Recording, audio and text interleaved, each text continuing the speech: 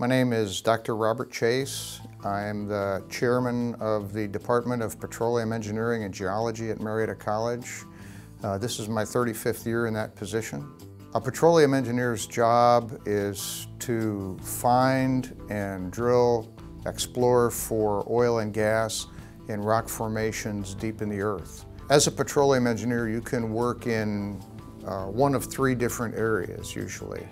The three areas are drilling engineering, production engineering, and reservoir engineering. The drilling engineer's job is to be out there on the rig and supervise the drilling of a borehole deep into the earth to access rock formations that contain oil and gas. The drilling engineer is responsible for preparing that well to be placed on production. And once that task is completed, that person's job is done. At that point, a production engineer takes over. A production engineer's job is to figure out which rock formations have the oil and gas in it, and then figure out the most effective way to produce that oil and gas, bring it to the surface. The third area that petroleum engineers work in is called reservoir engineering, and reservoir engineers are responsible for evaluating the quantities of oil and gas down in the earth. They do a lot of computer work, a lot of calculations, and they also do studies. They use a lot of reservoir simulation to try to simulate how oil and gas is flowing in the rock, and then look at optimum ways, look at the optimum strategies to get that oil and gas out. It might mean drilling additional wells, or it might mean actually flooding the formation with water or carbon dioxide to help enhance the recovery from that reservoir. The average day of a petroleum engineer is anything but average. If you're a drilling engineer, typically you're working out on the rig for a 12-hour shift, unless something goes wrong. But sometimes your days can be very long if you're a drilling engineer and you run into any problems, as we sometimes do. A production engineer's job is a little bit more stable. Production engineers are responsible for producing the oil and gas, designing the equipment like pumping units that you see around the countryside, responsible for designing that equipment and then maintaining it. So typically their jobs are much more stable. It's usually an 8-hour job, 8 hours to 10 hours a day.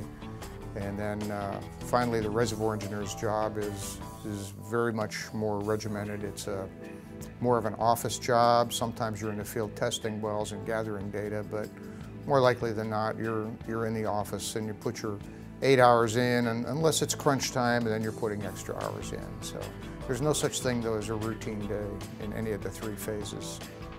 I would encourage any student interested in the field to take all of the mathematics they can get. You need algebra, trigonometry, pre-calculus at least in high school, and if you can get a calculus course, it's even better. Chemistry is important in your background because petroleum is a chemical substance, so you will have to know chemistry, and you'll take more of it in college. You need physics. Physics is very important also. So of all the sciences, in my mind, physics and chemistry are the two most important. Biology is also useful because there are certain things that we do in our business and that we come across that require knowledge of biology and the environment. A student majoring in petroleum engineering is going to start out with some very basic science and mathematics courses. You're going to start out taking calculus, you're going to take chemistry, and then probably a course that's unique to petroleum engineering is geology. Students take a course that deals with the history of the earth, and then another course as a freshman that deals with understanding rocks and minerals, because that's what we're dealing with all the time. The major portion of your petroleum engineering education occurs in your last 2 years, like most majors. Those courses you'll take will be drilling engineering, production engineering, and reservoir engineering courses to round you out so that when you graduate, the education that you get from a program like ours at Marietta, along with hopefully some summer job experience that companies make available to our students, when you graduate, you have the opportunity to select the area that you want to go into. The job market in petroleum engineering is is nothing short of incredible. You know, you can get jobs, you can find jobs right here in your backyard of Ohio right now because of the development of the Utica shale that's going on. We've got companies like Chevron, Shell, all the big companies, Exxon, that are now operating drilling wells and exploring for oil and gas right here in Ohio. The equipment used in petroleum engineering is, well, it varies depending on whether you're a drilling engineer, a production engineer, or a reservoir engineer.